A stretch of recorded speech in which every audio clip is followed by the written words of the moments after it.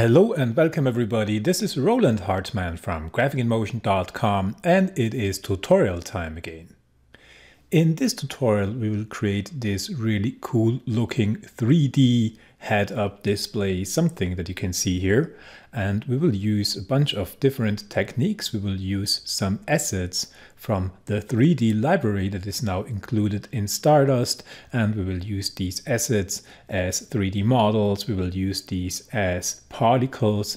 You will learn how to combine these with emitters, and you will learn how to create all these awesome digital head-up display particles that you can see right here. So let's jump right into After Effects and let's get started. In After Effects, first of all, I want to create a new composition as always, and I will just use the HDTV 1080-25 preset and call this my Stardust 3D Hot.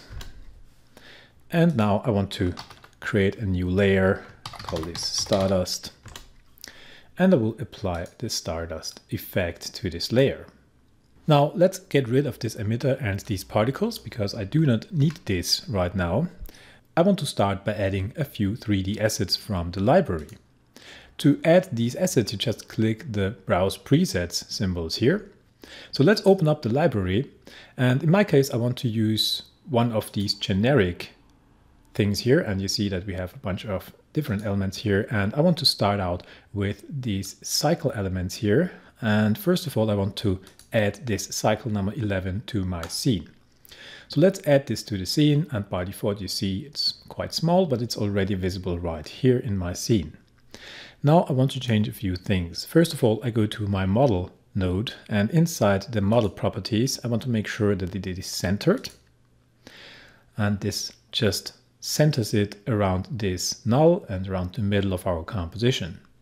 Now I want to increase the size to 2250, make it nice and big. And let's take a look at our timeline, and you see that Stardust added a few different JPEGs here, and these are actually textures that I used to create the look of this element. And it also created a Stardust null, and this null controls the motion of our 3D model.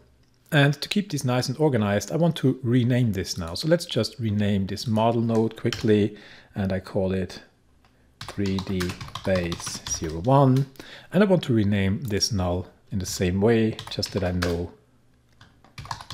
what is what later on, because I will add a few more elements here and I do not want to get lost.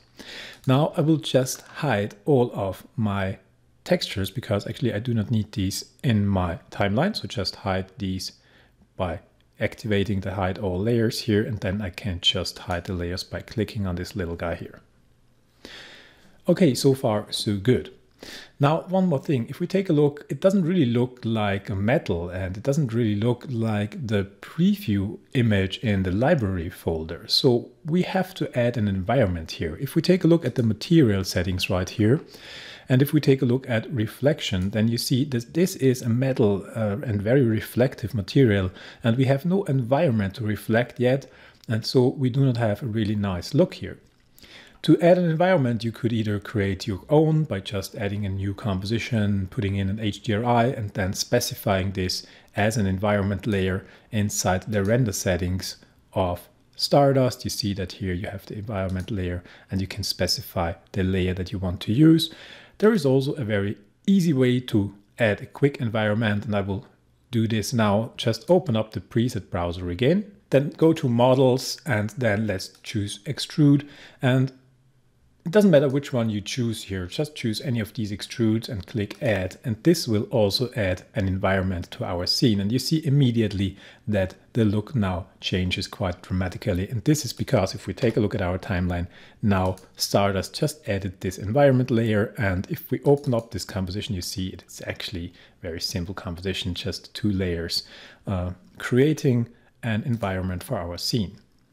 I do not need these nodes here that were created, and I also do not need the Stardust text layer, so I will just delete this and I will just keep my environment to use it in my scene. Now let me quickly change the view here from active camera to custom view, and now I will add a few more elements. So let's open up the library again. Let's go to the 3D library, generic again, and in my cycles, I now want to use the cycles number 2 and add it to my scene. And just for the sake of it, I will rename this again. So let's rename this and call it 3D base 02. And I will do the same with my null here. So 3D base 02. And to keep everything organized, I will drag my environment on the bottom of my comp because I do not need this. And again, I want to hide the maps that were created for my second 3D element. So let's hide these. Let's go to the model properties of our second element and let's make this bigger. In the model properties, we can make it, let's see, maybe something like 1500. And also make sure that it is centered. So I activate center. And this is a little bit too big, so maybe 1300. Let's see how this looks like. This looks better, but a little bit smaller, 1250, and I think this is perfect. Yep. And now I will change the view to 4 views, and I will position this nicely. So I will line this up a little bit better. So let's select our control null of our base object 2, and now I can just drag this down here. So let's see how far I have to go here. A little bit further maybe. So something like that. Doesn't look too bad for now. Okay, so I think this is good. And now I can add another element, and again with my Stardust layer selected, I open up the preset browser, and in my 3D library, again generic, and this time I go to this FUI folder. We have some nice user interface objects here, and these are all 3D objects. And in my case, I want to choose, let me take a look, this one here, UI number 28, and I will also add it to the scene. And again, you see we have a new model here and we have a new null. So let's rename these. And I want to call this UI. And I will call the null UI as well. And in this case, I do not want to use the standard material, so I can get rid of this. I will just delete this material node. And because now I do not need these maps here, I can also delete this from my scene. So select all of these and just delete them. I will create my own material for this here. So let's add a new material node and let's link it to our UI model. Now let's take a look. The object now is a little bit too small and not really orientated. So go to the model properties and let's make sure that it is centered. And now we can just change the angle here from 90 to 0. I could also do this with my null actually, but yeah, I can do it in the angle in the model properties as well. Now I want this to be way bigger, so let's increase this to maybe 1250 and let's see what this does. This is a little bit too much, so I think that 1000 is a good value. Let's see. This is a little bit too small, so 1100.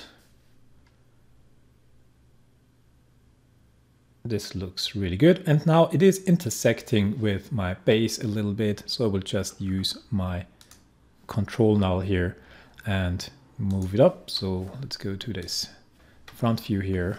And with my control null selected, hold down Shift and I press the arrow, the top arrow here. Let's see, and bring this up here above my base. And this looks good. Okay. Now I can specify the material settings and I will create a very, very simple material. So I just want to have a diffuse color. I do not want to have any color from particles because I do not use particles yet in this setup. So let's set this to 0 and let's specify a color. In my case, I want to use an orange color, something like that, maybe a bit brighter. Okay. And I do not want to have any roughness in here, so let's just set this to 0. I do not want to have any reflection and stuff, but this is set to 0 by default. But I want this to be an emissive material, and that means it will not be influenced by any lights that I will put into the scene later on. So let's set the amount of emissive to 100. Doesn't make a real difference now, but later on, if I put in lights, this will make a difference. Okay, so this looks pretty good.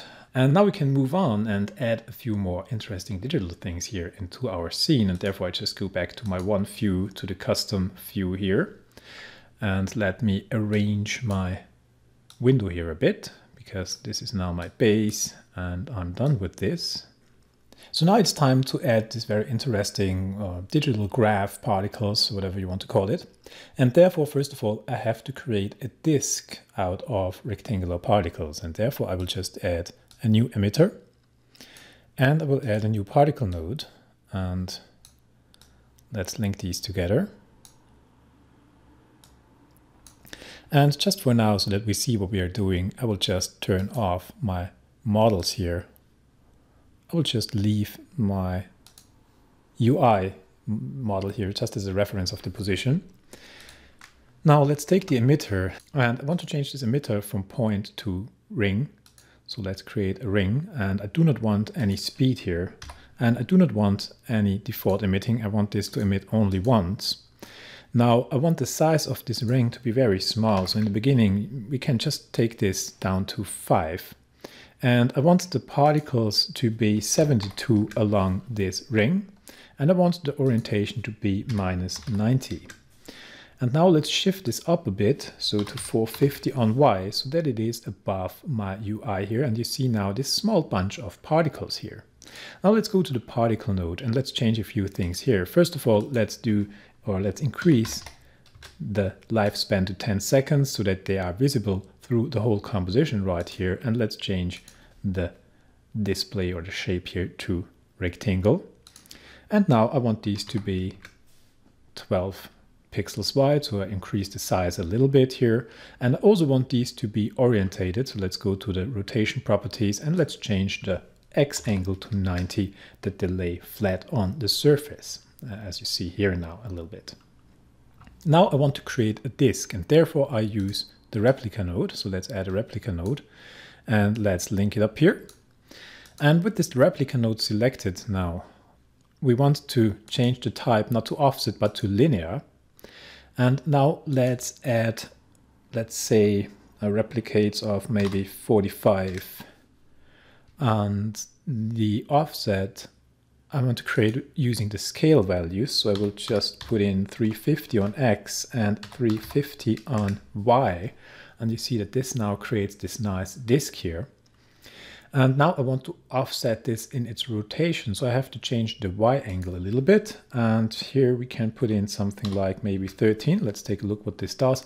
And you see that this looks pretty cool. It really created a nice distributed disk out of particles. One more thing I like to do, I like to change the size of these, and I want these to fade out along the replicate's path. So I can go to the along path properties and change the size here. And I can use a preset here, and I will use this fade out Bezier here and apply it. But this will be a little bit too harsh. So let's change this curve a little bit. And let's make this a little bit smoother. Let's see. I do not want these to be so small. So let's just smooth out this curve here quite a bit and create a smoother curve.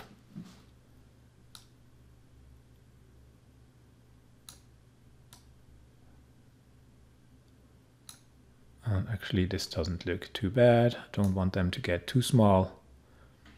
So let's just create a nice smooth curve, something like that. And this should be fine. Okay, so far so good. Now I want to offset these particles, and to offset them and to move them, I will use a turbulence node. So let's add in a turbulence node. And by the way, one more thing, of course, these particles need some kind of a color. So just for now, let's add in an orange color as we did before. Something like that, looks good. I want these to screen. I want the opacity to be 50, and we can also change the random opacity to 50 as well. Just makes it a bit more interesting, and now they are blending nicely into each other. Now back to our turbulence node. with the turbulence node, I want to move these and I want to move them along the x-axis, but I want to move them only in one direction. So we have to change the turbulence type to one-sided and the axis to y-axis. And I also do not want to influence all of these particles, because let me show you this. If I increase this now, let's say to 600, all of these will fly around like crazy.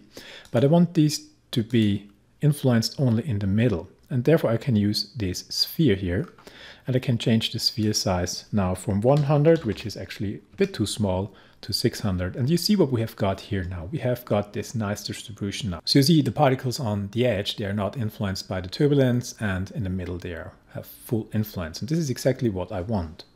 Now you also see that I get this strange bunch of particles in the middle here, and this is because of the replica. And if I change the original opacity here from, I could change it to 0. Let's take a look, and this gets rid of these initial particles here, and this looks really nice.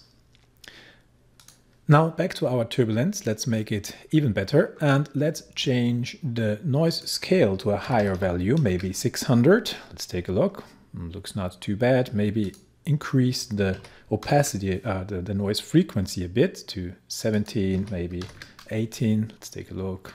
17 was better. And I can increase the position offset maybe to 700. And this looks really good. And I want to add some fractal speed in here. So let's add a fractal speed of 15. And if I create a quick ROM preview now, so let me quickly create a quick ROM preview. Let's calculate this quickly, and you see what this does now. Now the fractal is moving and is animating all my particles and creating this really interesting hot style-like particle graph. Okay, cool.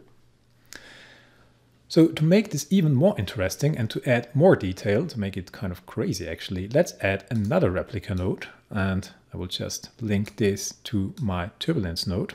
And with this replica now, I want to offset these particles once again. So let's add another 30 replicates on top here, and let's offset these by -10. And you see what this will do. And this will create really cool look, but this is a bit too crazy. So I do not want these to be so evenly distributed. And I can influence this by changing the random properties. And if I go to the random properties, and you see we can change the replicate numbers and the replicate chance. So let's start with the replicate chance. If I set this to a very high value of 99, then you see that now we get less particles. And this is what I want. Maybe not so high, so maybe 97, something like that. You see now it's really, really nicely distributed. And I could do the same on replicate numbers. If I set this to 90, you see that now I also changed the replicate numbers along the y-axis that I created, but maybe this was a little bit too much. So let's see, maybe we put in here 70, not to reduce this so harsh, and also maybe here like 95, so that we have still a few particles left here. And this looks really cool.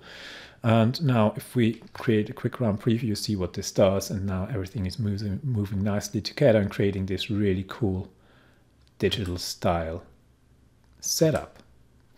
Okay, one more thing. I want to change the colors along Y here, and I can use the replica node to do this as well. And therefore we go to the along path properties here of our second replica node. And you see we have this color gradient, but you also see that it has no influence on our particles. And this is because of this color mix path live graph. If you take both of these points now, so both of the points, and drag them to 0, suddenly you see that our graph here has an influence. And now we can specify the colors that are mapped along the y-axis. So let's change these colors here. And I want to use this nice orange again that I had before. Actually, let me quickly feature this from my particles right here, so that I take the same here. I just copy this value, and I will now go down to my replica and copy or paste it in here. So along path right here. And now the end color, I want to take something like a turquoise or bluish tint here, something like that, maybe. Let's see. Okay.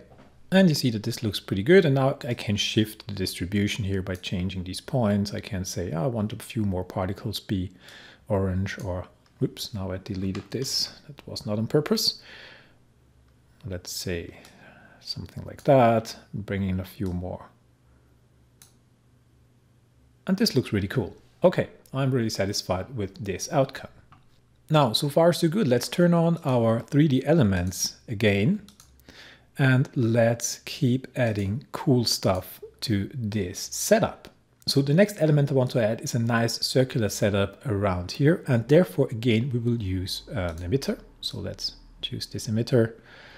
And I will bring it in here. And I also need particles, of course. So let's add in a particle node. And let's go to the emitter. More or less the same as before. I want to use a ring. I do not want any motion. I want this to emit only once. And I want the size of this ring. Let me see. First of all, let's orientate it 90 degrees. And now the size should be something like maybe 500, not quite sure. Let's see. A bit bigger, so maybe 700. Probably too much. Oh, it's not too much. It's okay, but it is just intersecting with my 3D object. So we'll just move it up by changing the Y value to something like 400. This is quite good, but I think I need to shift it up a bit further. Looks good. And now let's increase or decrease the X size a bit to 650. Yeah, this looks really good. Okay, and now I want to use again some assets from the 3D library, but this time I want to use them as particles. And this is also pretty simple. So let's go first of all to the particle node and change a few settings here. Let's change the lifespan to the full duration of our composition, 10 seconds, and let's change the particle shape to model. And by default, this will just change it to small cubes. And now we want to replace the cubes with 3D assets. Let's open up our library again. Let's go to the library. Let's go to generic and again to this nice UI collection here. And this time I will use UI number 13 and add it to my scene. So let's grab this model here and the material node and let's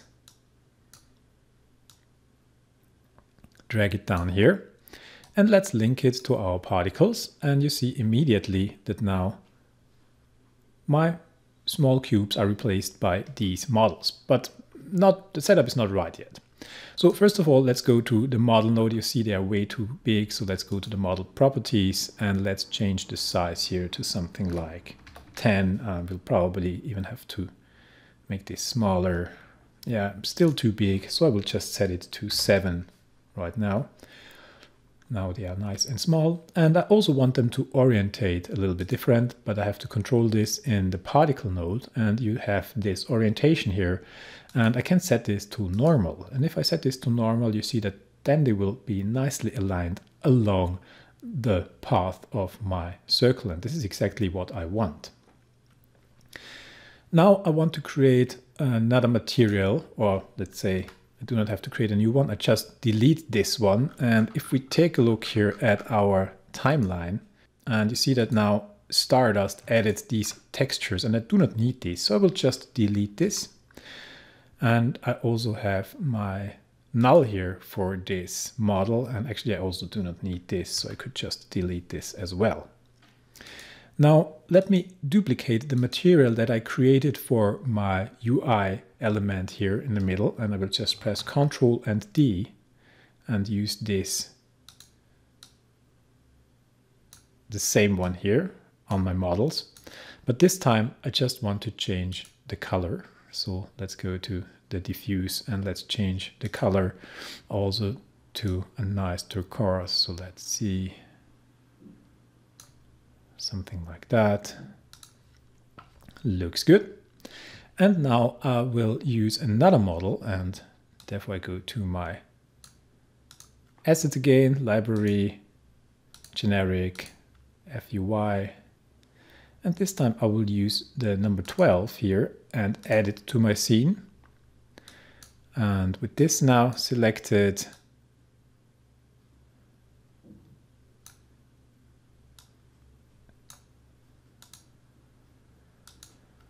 we will just link this to the particles and you will see immediately what this does. This also creates a bit of a crazy look, quite interesting, but not what I'm looking for. And this is just because the model is too big. So again, let's put this to something like 8 and let's take a look how this looks like. Looks good, maybe a bit too small. So I set it to 9 so that we have a bit of a difference between here. And this looks really nice. And one more time, I delete this material. And again, we can take a look at our scene here and delete the textures and the null because we do not need this. And I will just duplicate this material, Control D.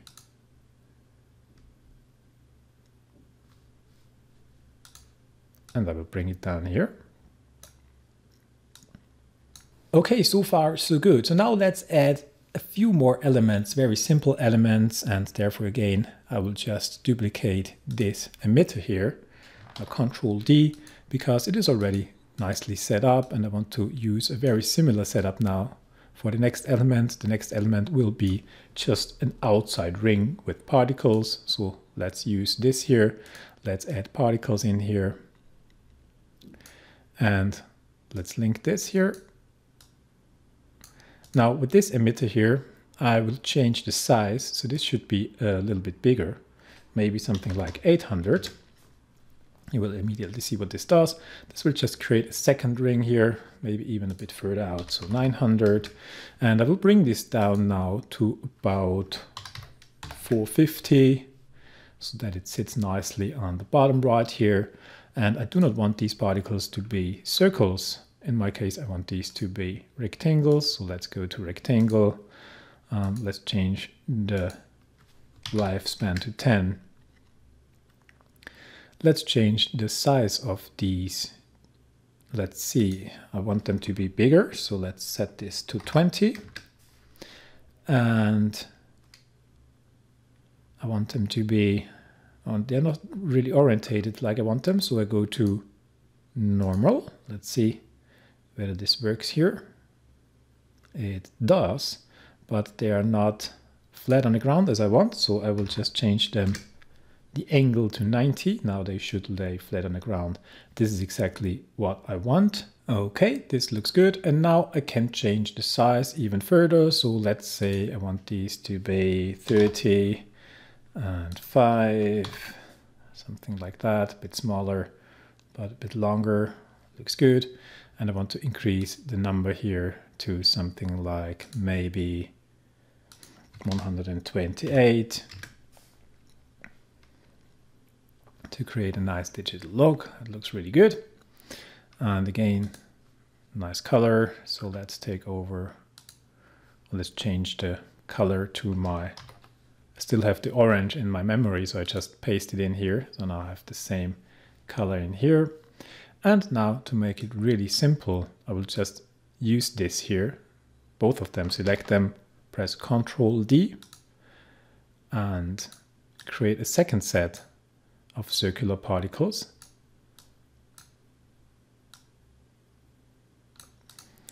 But this time I want to change the radius, so increase the radius to maybe 950, decrease the number of particles to something like 36.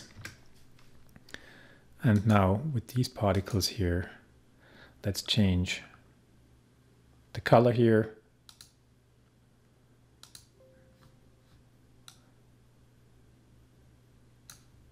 Okay, and you see what I did. I just added another set of particles to create this nice digital look here.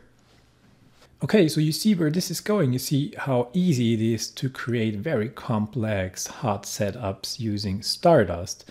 And as a last step in this tutorial, I just want to add a camera to finish the look and polish this a little bit. So let's do this quickly. Let's add a new camera. And in my case, I will use, let's see, a 50mm camera. Now I go to active camera. And with this camera selected, I will go to layer and I will go to camera and I will create an orbit null. And I select both of these and colorize them just to keep everything organized.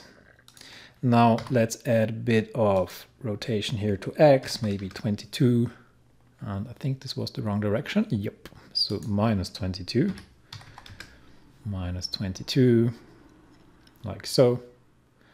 And we could also use a little bit of Y rotation, something like that.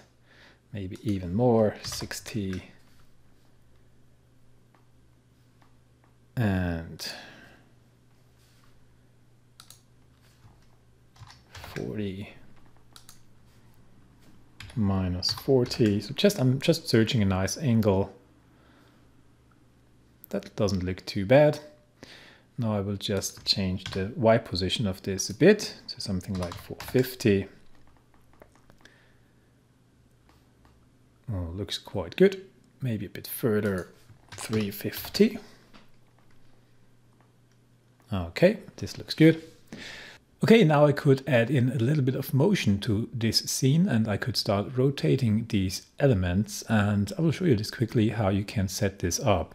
There are different ways to animate these elements that I've got here. The probably easiest one is to rotate our 3D elements, and I can do this by simply animating the control nulls that I have. So if I want to animate my base here, I just select the 3D base 01 and press R to reveal the rotation properties.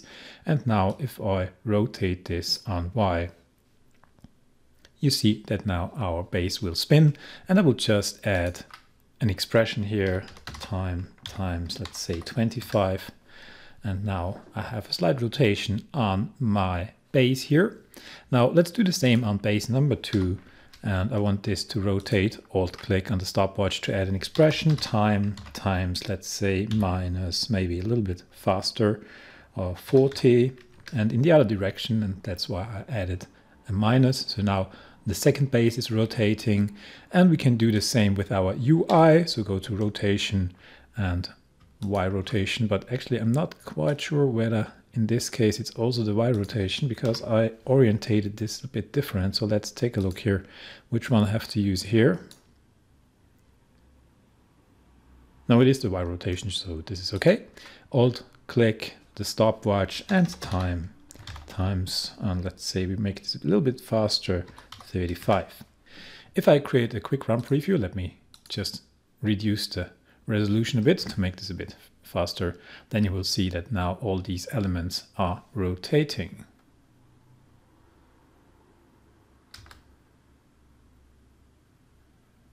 Okay, so far so good. So now how can I rotate my particle emitters right here? And the easiest way to do this is to use a transform node. So let me add a transform node to my scene, and let's see which emitters I want to rotate at the same speed. And I want to rotate these two emitters here, the two rings with these little strokes here, and these are these two. So let's just add or connect them to my transform node. Now I can rotate them at once and at the same speed, and this is what I want. So in the transform node, we have rotation Y, and you see if I change this value now, then these should start spinning. And actually, I cannot really see anything now, but you see, yeah, they are spinning.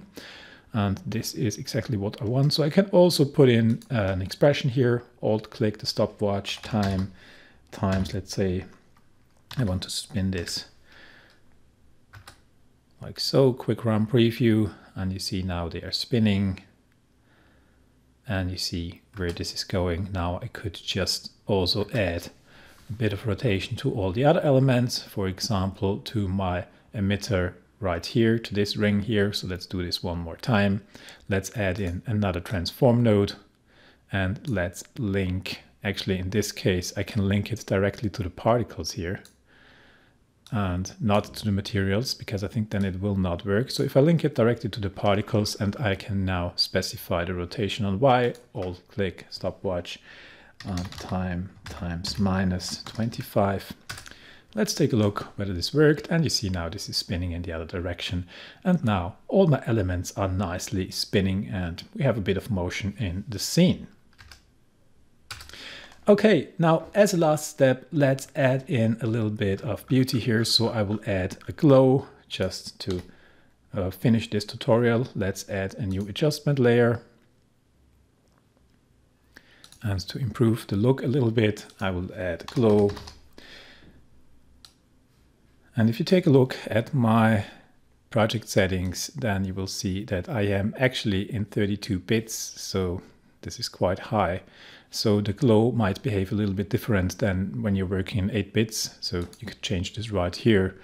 Yeah, I will stay in 32. And now we can change the glow. You see it's a little bit harsh right now. So let's just increase the radius here, maybe to something like 150. And this makes it way smoother and looks better. But I think it's still too strong, so I reduce the strength here, or the glow intensity, 0.6. And yeah, I think that this looks quite nice. Okay, so this is it with this tutorial. If you have any questions, then please feel free to post them in the comments. I hope that you learned something, and I hope that you are now able to use all these great assets that you have got in the 3D library, and you see how powerful these are when it comes to creating complex mixtures of 3D models and 2D particle systems and creating hearts like this. So really powerful, all within one tool and all within one layer in After Effects, and this is pretty amazing. Thank you very much for watching, and I really hope to see you soon. Goodbye.